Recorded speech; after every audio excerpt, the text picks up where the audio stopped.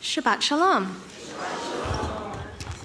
So, as many of you know, this past week I was beyond privileged to have participated in the World Union for Progressive Judaism / Artsenu Solidarity Mission to Israel. And yes, I'm a little bit jet-lagged. A joke aside, sitting at Hebrew Union College in Jerusalem on one of the afternoons, a familiar friend of our congregation, Rabbi Dr. Michael Mama, the other brilliant Rabbi Mama, taught us about two different etymologies of the word tikva, or hope.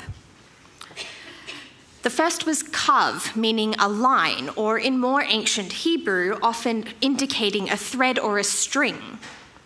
The second was mikvah, referring to the ritual bath that we as Jews use to transform a person from one status to another, usually from being not yet Jewish to Jewish, but also at other transformational life occasions, such as weddings, divorces, childbirth, or even prior to rabbinic ordination. With these two quite different approaches in mind, and as I continue to process this experience and imagine what's next, there were a few threads that I am pulling and a few resources I am pulling now that I am home. So let's pass some of these threads, a little frayed still, but which were not unexpected. So number one is that everything is the same but different. I'll be honest that walking through the airport was almost like walking through a dream where all of a sudden it turns from normal or even happy to the sense that something is not quite right. When you feel your body shifting uncomfortably in your sleep, but you just can't quite wake up. In a happy fog, after not having been to Israel for 4 years, a surprisingly happy fog given the circumstances, I rounded the corner into the entrance hall and was awakened immediately to the reality of the war as the dream turned to Technicolor. It was eerily quiet for Ben Gurion, though to be fair, it was late Friday afternoon and on the return journey was much busier. There are many signs now pointing to various shelter locations, and this would hold true throughout the mission from the hotel to the Knesset. There's this gigantic arch at the entrance of the food and shopping area with the words that we would see everywhere, and perhaps you've seen them too, Machzirim otam habayta achshav, bring them home now. Their faces line the walkway to the customs hall. Which brings me to the hostages. They're everywhere. Every highway, every overpass, every billboard in the many art installations of Kikara Chatufim or Hostages Square. For those who haven't been or haven't seen, there are a range of works on display, from a Shabbat table set in eager anticipation of a festive meal to yellow ribbons hung on a tree to one more recent display which was made up of dried pita breads in various stages of having been eaten, 136 in total, with 2 of them now being taken off, or the names crossed out, the numbers crossed out, thank God, following the rescue of Luis Har and Fernando Marman about 2 weeks ago. It's been almost 160 days. How absurd and how surreal. And we heard firsthand of how their families miss them so very much. They are everywhere. Then there were the pulls, the takeaways from this experience that I'll continue to hold sacred and which filled our cups. So let's start with the partnerships. If we're going to find any silver lining at all to the events of October 7, it's that the thread that binds Israeli and diaspora Jewry feels pulled far tighter than before. Israeli Jews on the street in our meetings admitted they felt a closeness to those of us in the diaspora and to this idea of peoplehood in a way that they had not previously considered. in what is largely thought of as a war on two fronts, the physical and the psychological. I came to understand that whilst many diaspora Jews might have realized how deeply this existence of Israel affected their security physically, they may not have realized that Israel's well-being affected their security in the sense of their emotional confidence as Jews as well. Conversely, whilst Israelis might have taken for granted that their battles are also for the physical safety of themselves and their brethren worldwide, there's a strong sense of this now. What they had not internalized was the relationship between what happens in Israel and how this impacts Jews everywhere emotionally. This led to many expressions of concern, even fear for us, regarding the alarmingly high levels of anti-Semitism we're, of course, seeing worldwide. Whilst it's unclear how this relationship may regress or progress in the time of that elusive day after, and whilst I may get more practical about this as we learn and explore over the time to come, know for now that we are fortunate to have many good partners in our corner, whether it's our own reform movement, in the World Zionist Organization, or elsewhere. Relatedly, the people. They were naturally the best part of the mission. The other participants, who were a wonderful group from all over the world and whose deep commitment to Israel and the Jewish people in their professional and lay leadership capacities, is admirable. The new people we met performing small miracles all over the country, at the kibbutzim, at hospitals, in the Knesset, in embassies, in the World Zionist Organization, in our own reform movement, with compassion and care and dedication as part of the civil society who have been the ones that have stepped up to the plate in astounding ways. The old teachers I got to see even fleetingly between their classes and our group's meetings, and being able to give them a quick hug.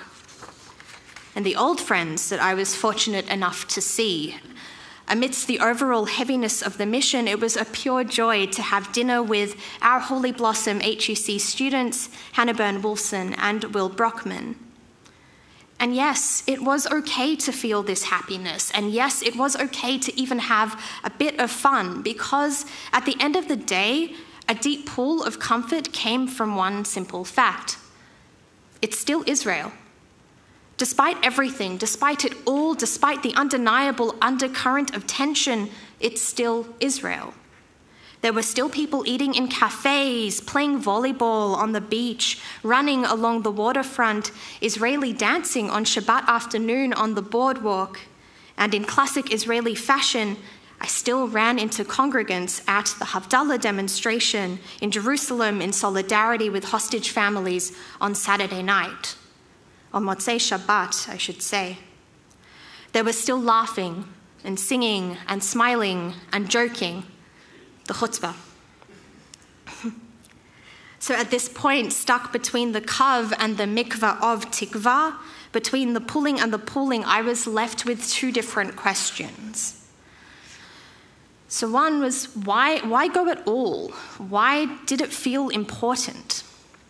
And I'll answer this with another story. Every day of the mission, we began with tefillah, prayer. Every day of the mission, our tefillah revolved around a different Hebrew word illustrating a theme. So on the day that we visited the south, the word was edut, or witnessing.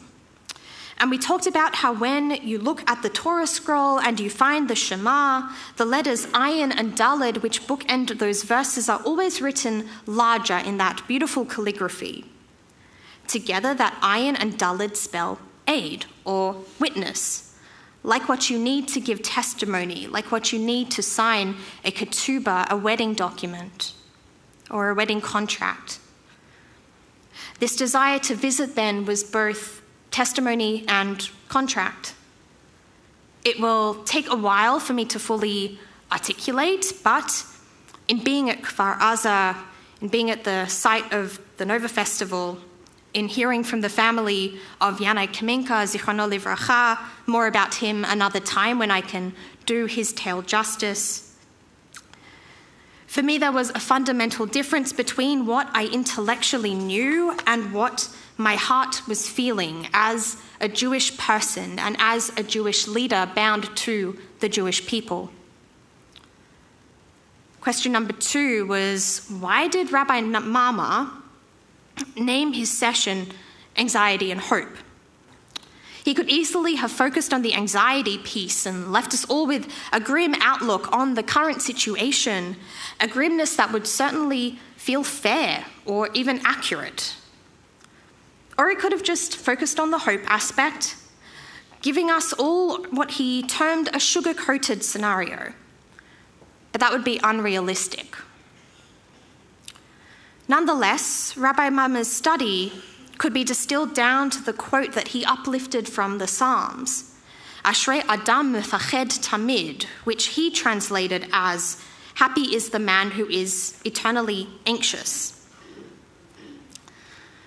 So on one hand, we could undoubtedly continue to carry the past with us.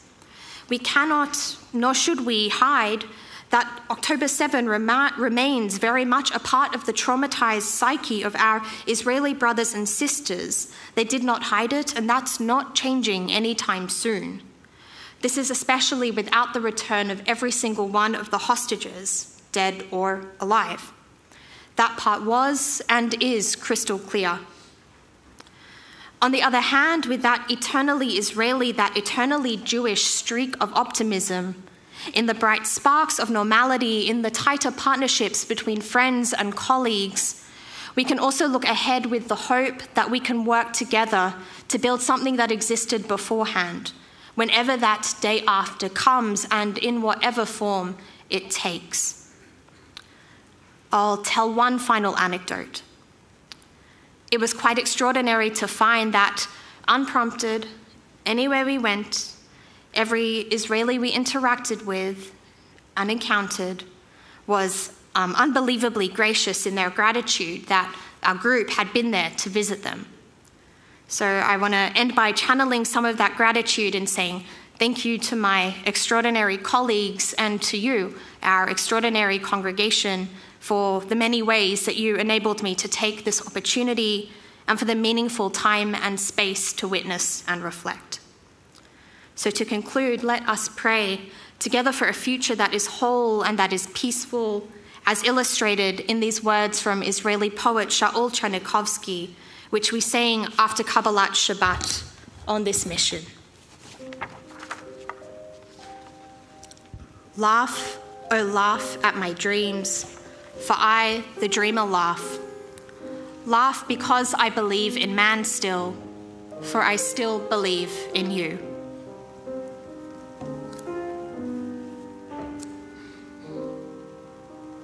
שחקי שחקי על החלומות, זו אני החולם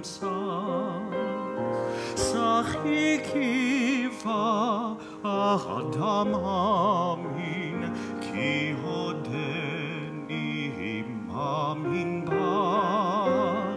שחקי קיווה האדם מאמין, כי הודני מאמין בך. I believe too in the future, though that day is not yet close at hand. It will come, peace will be uplifted, and blessing will be born from land to land.